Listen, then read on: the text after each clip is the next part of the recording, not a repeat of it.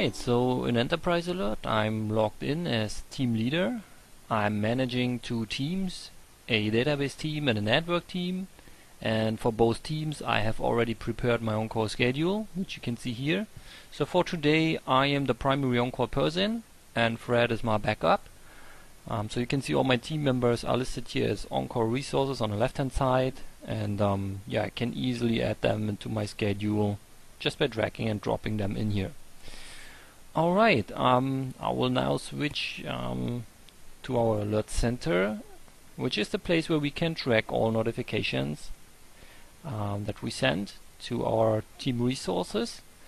And Fred, as backup person for today, is already logged on remotely using the Enterprise Alert app for iPhone. So what I will do now is I will create a new incident related to network infrastructure. I will select a configuration item here that is affected.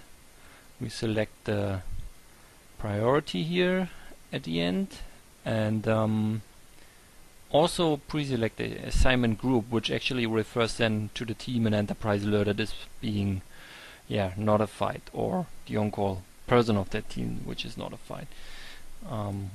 We also enter a short description here, network problem, and that's actually it. So we can now submit this new incident to ServiceNow and then switch to Enterprise Alert.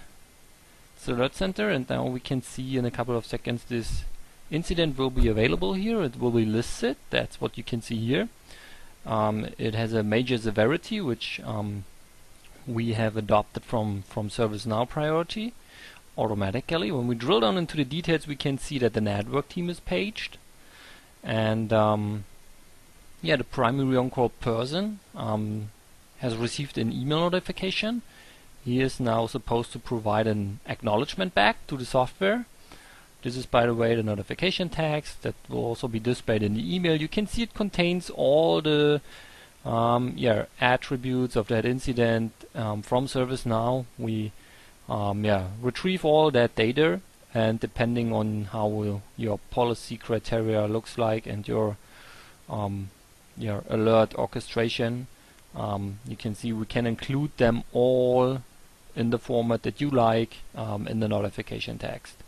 So network problem has been retrieved as well here, and so on. So what I will do now is I will simulate the circumstance that Renee is not waking up in the middle of the night as primary on-call person, which causes Enterprise Alert, as you can see here, to escalate onto the backup person. And that's why Fred will be paged and will see that incident on his iPhone. You can see it here. So he has full access to all the ServiceNow incident details on his device, so he can analyze what's going on here, and he's able to acknowledge that incident. So this is what I will do now. I will acknowledge that incident in ServiceNow remotely here. It will then be listed in that acknowledged view, and when we now switch back to ServiceNow, we will see that it is now assigned to Fred. So when we now search this incident here again and bring it up, you can see on the right hand side in the column that Fred has been assigned, and here it is listed as well. So that has been updated by Enterprise Alert, and the incident has also been activated. So usually what happens now is that SLA is checking here for that incident, so it should be resolved, or work should be done on that incident soon. If that SLA expires, this incident can be escalated. I will now simulate that the SLA expires by removing Fred here as assigned analyst, and escalating it on to another assignment group, which is now the database team which may not be practical. Can also imagine some other network tier 3 teams here, but for the purpose of this demo I will simply assign it to my network team. So we update that incident, and this will bring this incident back onto Enterprise Alert. So we will retrieve that information fully automatically, that update, and that it has been escalated or reassigned. You can see it here. So we have a new notification workflow, and this time it's targeted to the database team. So we have automatically resolved the target and adopted it from ServiceNow. I am the primary on-call person for the database team as well, so the workflow is actually the same.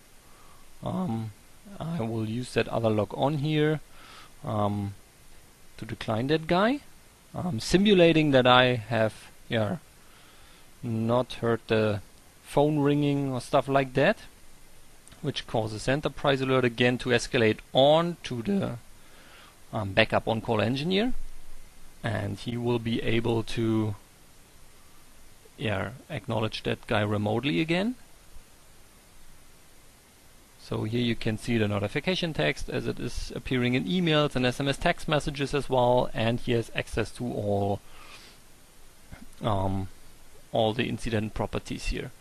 So we can simply acknowledge it again, provide our feedback. If we have feedback, so the optional comment is available as well. And if we switch back to that new incident here, which is not this guy, but now it's acknowledged. It's still this one. So we retrieve it again, and you can see on the right hand side again it's now assigned to Fred, as he has provided his acknowledgement again. Alright, so when we now have worked on task and we have troubleshooted it, we are able to close it as well.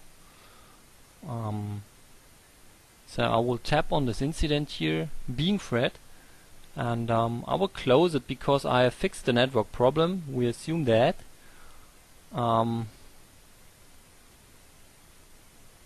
It